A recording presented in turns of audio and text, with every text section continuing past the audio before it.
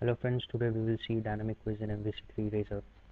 We have developed a quiz application wherein user can log into the application and appear for a quiz. The application has register and login facility. The user can register for the application and they can use the login credentials and can appear for the quiz.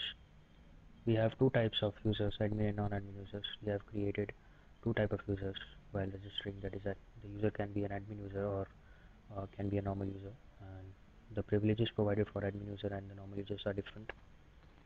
Logged in user can select the quiz category and question type. We have several categories for the quiz and also for the question type. Quiz categories like sports, technology, general knowledge, etc. And question type is single choice and multi choice.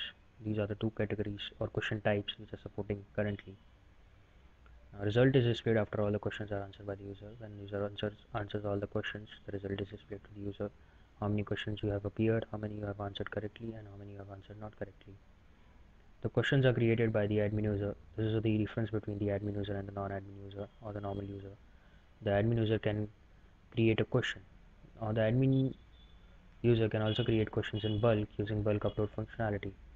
Now suppose you have to upload or you have to add 30 questions. Now adding the 30 questions one by one is a tedious task. So we have implemented a bulk upload functionality wherein the Excel is provided to the user by download, and the user can download, admin user can download the Excel, can enter all the question details inside that Excel file and can upload the same Excel file, and all the question details and the number of questions will be added instantly. Now let's see to the application how it goes. Now this links redirect us to the register form wherein the user can register for the application. This is the forgot password. By chance, if you forget your password, you can click on this link, provide your email address, and the password will be sent to your email address. Now let's log into the application.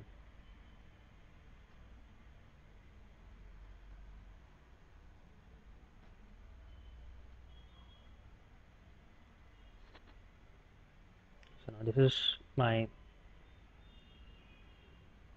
first page wherein you can see add question, bulk upload questions, and this is a category selection drop down where you can select the category.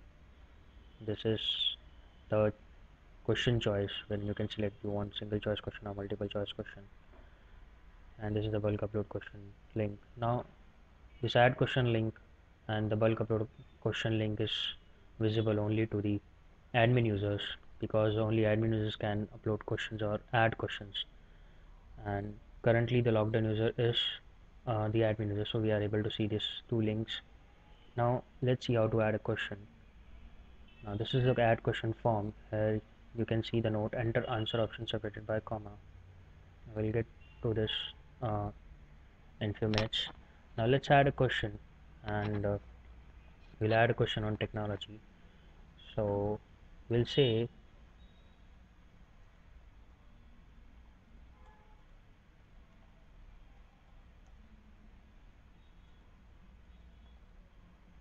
so I'm adding a simple question. H1 tag is associated with which language, so I select it as coding. I'll choose coding for this. I'll say it's a single choice question and my options will be HTML, C, SQL, Java. And here's now there's a note enter answer option separated by comma. It is for this. When you add an answer options, you have to separate each answer option by a comma. Now there's a button provided which says fill answers, which fills this answer drop down. So when you click on it, the answer drop down is filled with the answer options. Now here you select which is the correct answer option. So HTML is my correct answer option, and selecting it, I'll submit the form. Now this adds a question to the database. Now when the user or a normal user selects a category coding, and when he selects I want to go for a single choice question, and when he starts a quiz he sees the question. So now if you click on save answers without answering or without selecting any option, it gives you a validation error that not all questions were answered. So this is the basic validation we have implemented for answer form. Now let's answer it and see. Now my correct answer is HTML. Now when I save the answers, it gets to my result page where it shows you have answered single question and that too you answered it correctly. Now let's go back to the quiz. Now this is how you can add a question in this application and how you can or a normal user can appear for the quiz. Now let's go to the bulk upload question functionality.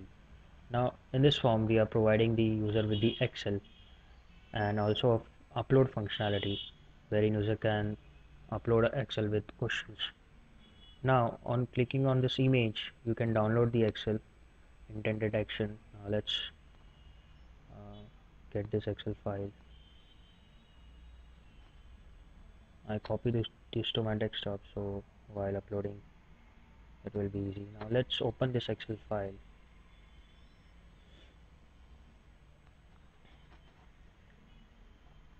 Now I'll add 4 to 5 questions. My answer options will be A1, B1, comma, C1, comma, B1.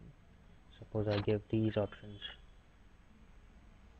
and my correct answer is A1 for this, B1 for this, C1 for this, D1 for 4th question and A1 again for 5th question. Now for the category I have created a drop down inside the Excel and here you can choose the category. Now suppose I choose it as business category, and we also have a drop down for question type category where you can choose whether it's a single choice or multiple choice. So I choose it as single choice.